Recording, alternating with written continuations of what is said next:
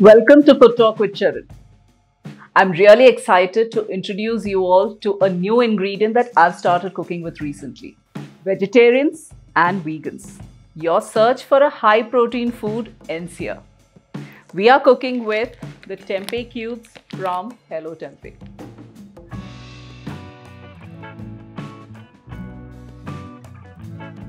So what is tempeh? It is an ingredient made by fermenting whole soybeans with no additives and no preservatives. Now don't think tofu. It is so different from tofu and in fact absorbs flavors much better than tofu or paneer. And that's the reason I'm thoroughly enjoying cooking with this. And the fact that it has a much better nutritional profile is just the icing on the cake. This 200-gram pack of tempeh cubes consists of 38 grams of protein. Now, can you believe that? That's almost equal to the daily requirement of somebody who weighs about 45 to 50 kgs.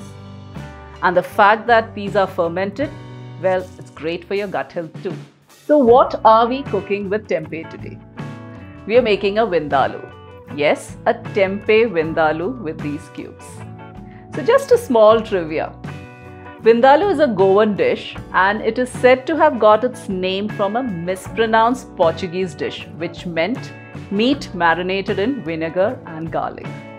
And well, those are the flavors that hit your palate first when you eat a Vindaloo. And try it with these tempeh cubes. I'm sure you'll be licking your fingers.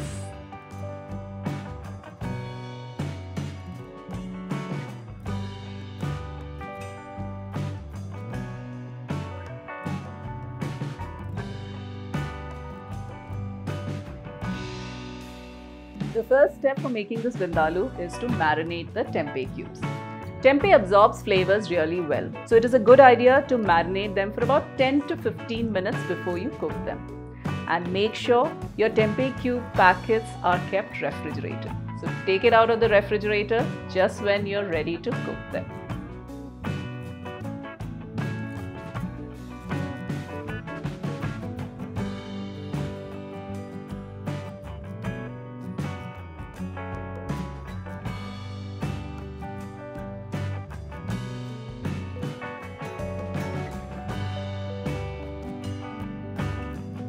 Let us marinate these tempeh cubes with some pepper powder, turmeric powder and some salt.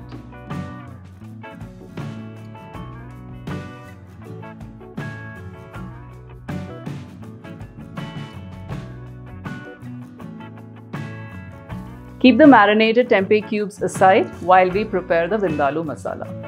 So this Vindaloo masala can be prepared in advance also and you can keep it refrigerated and use it as needed.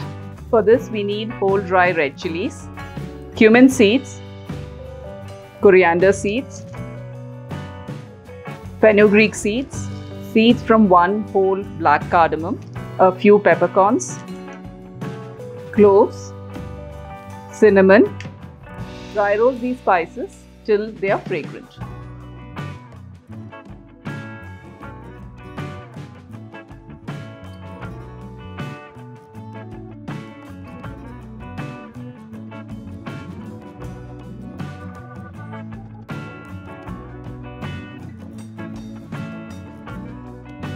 Into this ground spice powder, let's add some green chilies, ginger garlic paste, a little bit of sugar, vinegar, you can use lemon juice also, and some salt.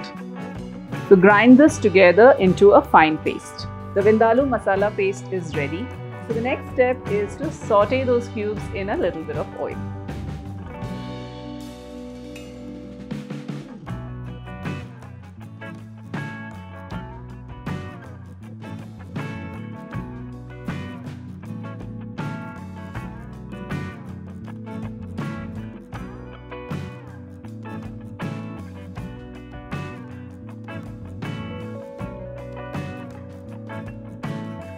So once the tempeh cubes are sauteed, add the prepared Vindaloo masala paste into it and then just keep it aside till it's ready to be added to the gravy. That way it absorbs that Vindaloo masala flavors also well.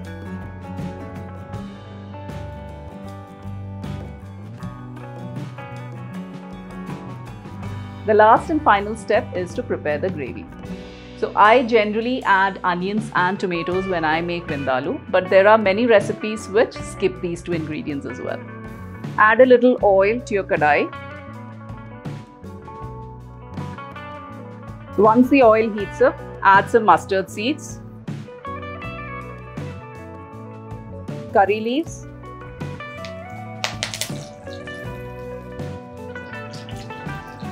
and into this goes some chopped garlic.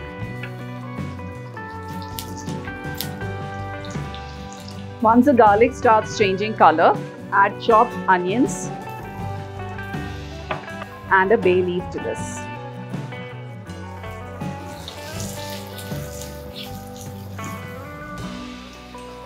Add a little bit of salt. So you need to cook this till the onions are translucent.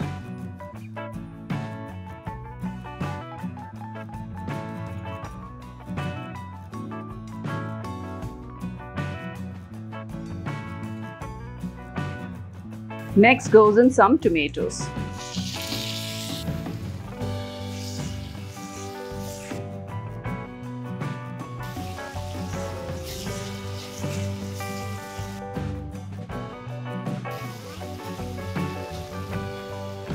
Also add in half a teaspoon of chili powder,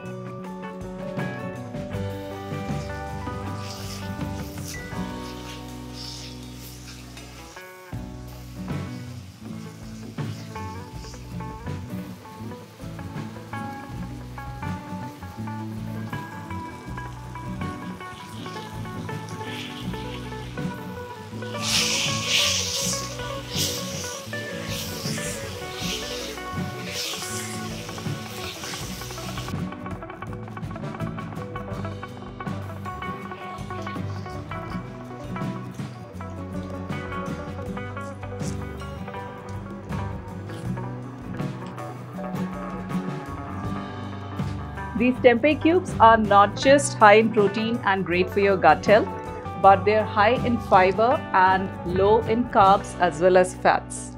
So all in all, it's super balanced.